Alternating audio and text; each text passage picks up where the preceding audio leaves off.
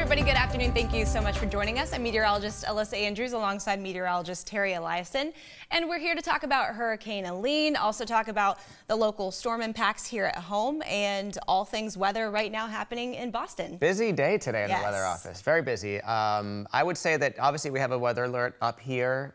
We have some rain coming through, a little bit of a heavy rain tonight, but the lead story weather-wise really is Hurricane Helene today. Right. Obviously not impacting us here, thankfully, but a major impact expected down in Florida. So why don't you take us through the latest we have just in at 11 a.m. Yep, right now the latest advisory. So Helene is a Category 2 storm, and it's projected to make landfall as a Category 3 hurricane. Now that would be just the 9th major Category 3 storm to make landfall in the U.S. since, gosh, in the last 20 years, since the very active 04-05 season. And as it continues on this latest path heading north, outside of this cone area, of course, the impacts and the damage is going to be far extending, but that is the latest path from the National Hurricane Center. Yeah, and this hurricane's a pretty big one. The last several we've seen in the Gulf were sort of small in size. This is a very large hurricane for the Gulf of Mexico, and you can see the tropical storm force winds in the yellow there. This is the forecast wind field for Helene, extending out several hundred miles, covering almost the entire state of Florida. This is for 5 p.m. this evening, the forecast. And that red area would be where the hurricane force winds are forecast to be. And you can see just going east of Tallahassee, right into that Big Bend area of Florida. Right, and as this moves through, this is why they're calling this, you know, an unsurvivable level of storm surge and winds associated with Helene. And we are looking at, you know, this is why when we have these hurricanes off the coastline, the damages and the impacts extend far beyond that cone and that center of low pressure that we've been looking at. And this is why they're saying, you know, heed those evacuation warnings if you can, and pay attention to the local forecasts and meteorologists throughout the day. Yeah, and so it's a Category 2 right now, but because of multiple different reasons. First off, the ocean surface temperatures are so warm down there. You know, you can see near 90 degrees off the southwest coast of Florida, and up the upper 80s, you know, right along that track.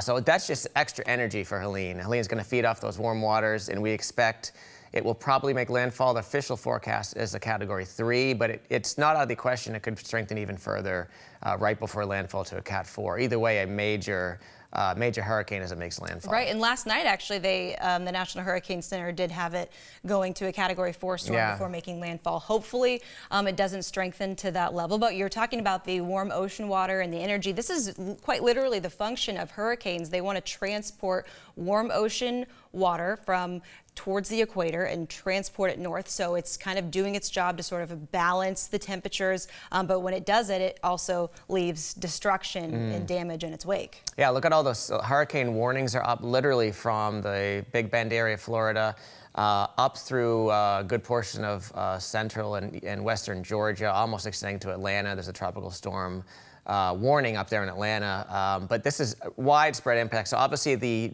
most devastating impacts will be right along the coastline of Florida near Tallahassee as far as storm surge and wind goes. But lots of flooding. There'll be several tornadoes most likely today down there. Yeah, and we've already seen some tornado warnings popping off already. And that last graph, that was a good visualization, and this one too, of you see the storm path in the cone, but of course the strong winds, this high surf, the flash flood potential extends well beyond that track. Yeah, I mean, tornado watch is now up from literally Charleston, South Carolina to Jacksonville, all the way down to Miami. Nearly the entire state of Florida. Yeah, that's a pretty big deal. And again, even if you're not directly in the path, you will be impacted today pretty much anywhere over southeastern portions of the United States. And the rainfall is just going to be torrential. Yeah. They're talking about, so that little white area there in western breaking the color charts. Right? It's it's off our charts, literally. That's never good. Western North Carolina, some of the southern Appalachians, they're talking 1 to 2 feet of rain, sort of near Asheville, North Carolina, if you know that area, right along the border with Tennessee. So that would be devastating amounts of rainfall in that area. Yeah, and something to note about this too, what's interesting is we're talking about where the hurricane is currently and how it's going to make landfall late tonight off the coast of Florida, but look at where we did break the color chart on that north of Atlanta. So some of the heaviest rainfall totals from Helene could actually be far away from where it actually makes landfall after it's gone over dry land and has lost its warm ocean source of energy, and it continues on to bring in torrential rainfall and flash flood threats. Yeah, so exactly. So it may be transitioning from a tropical system to something we call extratropical. It might be losing some of its wind, but certainly not losing its punch. And I'm guessing that some of those higher totals are probably due to some orographic lifting over the Appalachians there, just exacerbating the situation. So I think some of the worst scenes we're going to see, other than the storm surge down in Tallahassee area, are from the flooding inland rainfall totals from Helene. But storm surge is probably potentially one of the most important factors here, and perhaps the most deadly. 15 to 20 foot storm surge possible just to the east of the track. I mean, that's crazy. It's hard to even picture what a 15 to 20 foot. It really is to visualize that, and this is why they're saying, this is actually part of why they're saying this is an unsurvivable storm surge threat. Because think about, gosh, what can you I'm 5'6", and a lot of storm surge, a dangerous and deadly storm surge could certainly be 5 to 7 foot. Easily. Storm surge, and we're talking 15 to 20. So hard to even imagine a 20-foot, and we're not necessarily saying one particular wave. Storm surge is really it's a sort of a mounting of the waves. It's almost like a wall of water that comes in when you combine the wind with the oncoming waves. And you know, again, this particular demonstration is talking about 12 feet and showing a home sort of near the coastal. I mean, we're talking 15 to 20 feet. So anybody that's living right along the coastline there, east of the Tallahassee area, again, I think that's why the mandatory evacuations certainly well warranted for this one. Right, and I mean, then you've got severe wind whipping that around far after this moves through. So that's down there. Luckily, it does stay far away from us. At least that path does kind of veer off to the west a little bit before it can impact us, because this is a totally separate system we're talking about. Yeah, and it seems like most times when there's a hurricane that hits, just over the years, when there's a hurricane that hits parts of, whether it's the southeast coastline, the Gulf, we almost always end up with the remnants up here. Yeah, at least a little bit of something. And this is one of those times where it appears as though we're going to, well, we will escape the remnants of it. You can see the current radar down there just off the west coast of Florida. That's pretty impressive looking. The center, the eye circulating around, has the look of something that could continue to strengthen, you know, in the next couple hours. But you can see up in Boston, it looks like it's all part of one system, but really the rainfall that's coming for us today is just from a regular old frontal boundary. Just old mid-latitude stuff going on here, luckily for us. And what's going to happen is, so Helene's going to move up into sort of the Mississippi River Valley, down there in the inland southeastern parts of the United States, and just kind of sit and spin for a while, because a big old area high pressure is going to sit over us and protect us for a little bit. But anyways, back here at home, if you're going out this afternoon or this evening, we can expect some rain. Yeah, this is why we have the next weather alert issued for today. So we're expecting these rain showers we're seeing right now to become more widespread, and even later on, late afternoon, early evening, we could even get some thunderstorms popping off. We could see a line of storms developing. So what we're looking at right now is more of the widespread, lighter rain. You know, some of our weather watchers have sent in reports of less than 1/10 of an inch of rain so far from their locations, and we're expecting that to increase. Even in the Boston area, we could pick up easily over an inch of rain. It's certainly possible. So we're going to continue to watch this, but that's where the line of storms could potentially develop. Yeah, so I think most of what happens during the afternoon is just spotty showers. This line that you're seeing, sort of a broken line of showers and downpours, is forecast to come through, sort of push from north to south through southern New England between, say, about 7 p.m. and midnight. And you can see as we advance along, it comes through. This model has it coming through Boston between 8 and 9. South Shore around 10 o'clock, down towards the Cape around midnight. So that's probably our best chance at seeing any real, maybe a rumble of thunder, maybe some localized flooding, some ponding on the roads briefly. Again, it'll be probably a 30 to 60 minute heavy downpour, and then it moves on. Yeah, and it moves on to a much nicer weekend, luckily for us. Really, it does, and we'll take it, absolutely. So this model's showing some rainfall totals. I wouldn't take it too literally, because if that heavy band does make it down to the South Shore and the Cape, those totals will probably be higher, but easily could see ½ inch to 1 inch plus across most of the area today. and the weekend. Let's move on to some nicer things. So much better, yeah. Yes. Temperature's warming up too a little bit, so I like to see that because, you know, it was like we went from the 3 weeks, the consecutive non-measurable rainfall at the airport. It was dry, it was sunny, temperatures were in the 80s. It was almost kind of like, all right, it's getting a little hot. It's September, what are we doing? And now, then it was like we didn't really get a nice, easy transition into fall. It was just kind of bam, like temperatures. That's kind of how it works here. The seasons don't typically transition calmly. It's almost like you go from like summer to fall in an instant. Turn on a dime. And as we know, you go from winter to summer almost in a dime. You know, spring is usually like, what just happened? You know, you get some allergies and then all of a sudden it's 90 degrees.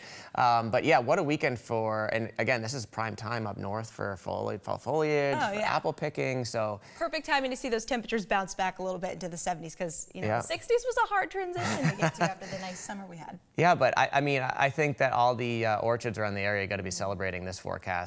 Literally, if you're looking at tomorrow off, or if you're thinking about this weekend going out to one of the many farms in the area, I mean, really just perfect weather. I mean, ideal. Yeah, I mean, there may be a few more clouds around. It's not going to be totally sunny the whole time, but I mean, you know, hard to complain about 70 to 75 degrees and partly sunny skies for the last weekend of September. Oh yeah, end of September. You don't have to layer up and bundle up to do all the apple picking and looking at the pumpkin patches. This is pretty good stuff. Do you have any fall plans for the weekend? I need to make some. You do? I need to make some. You do need to make some. Wait, it's my birthday. I do have plans. Oh my goodness. I mean, I don't have plans, but okay. I'm gonna like. Hopefully somebody's making plans for you. Yeah, maybe. We'll see. I'm actually myself. I'm thinking about heading there, and there's an Oktoberfest up at Wachusett Mountain Brewery. So what a weekend for something like that. I think there's Oktoberfest going on. I think there's one in Charlestown. You Google it and they're all over the place. This is one of the big weekends for stuff like that. So here's something very interesting. Comet. Do you want to try to say that? I don't either. No. No. There's a comet. Starts with a T. Yes, Comet T-Atlas. There we go, Comet T. Anyways, so there's this comet that's it has an 80,000-year orbit basically around the Earth and our solar system. And this weekend, it's making its closest pass. It's at perihelion, we call it, with the sun. So its closest pass by our sun. And so scientists and astronomers think that we may be able to catch a glimpse of this comet in the early morning hours, Friday, Saturday, Sunday, and Monday. So very low on the southeast horizon. And it may not look quite as bright and distinct as it does in our graphic there. We hope it does. Yeah, wouldn't that be nice? It would be nice. If we can get rid of the cloud cover. Yes. But they're calling it a rare opportunity for a naked eye comet. In other words, like a comet that can be seen with the naked eye. So if you have a clear view of the southeast horizon, it's going to be just a few degrees above the horizon. So you really need to see the whole thing.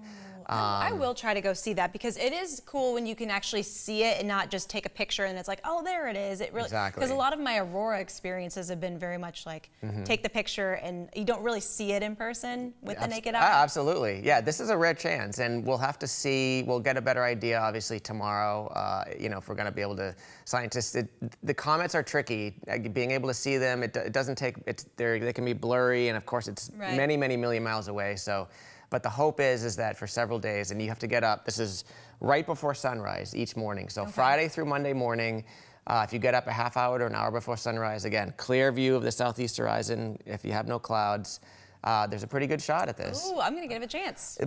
I mean, when you think about it, what a year for astronomical events around here. You can't top the eclipse. The solar eclipse, the northern light, probably the best northern light show we've seen in decades. Oh, that was awesome. We even had a couple meteor showers in there, and now maybe a comet. And there was one picture from that time period, from the meteor showers and the auroras. It was all in one shot. Somebody got a shooting star, the auroras, and then I think 2 of the planets were visible, like Venus and Jupiter were visible and all in the one shot. I believe it was on the South Shore. Yeah, that I remember that picture. That's something that just may never happen again. I mean, incredible. Yeah. So anyways, I think we covered it all. Great weekend coming up here, but just as a reminder, the main story today is Hurricane Helene. Eric will be in tonight at 5, 6, 8, and 11 tracking the very latest. And again, we hope it doesn't strengthen significantly, but it could certainly get to a 3, maybe a Category 4 by tonight at landfall. Yeah, certainly possible, and Eric will have the latest update on that and the latest timing and tracking of Helene. So if you've got folks that live down there, or if your travel is taking you down there, you know, stay safe. Yes. I'm sure there'll be lots of delays, flight delays. We have our reporters on that at Logan tonight, but stay safe and we'll keep you updated. Have a good one.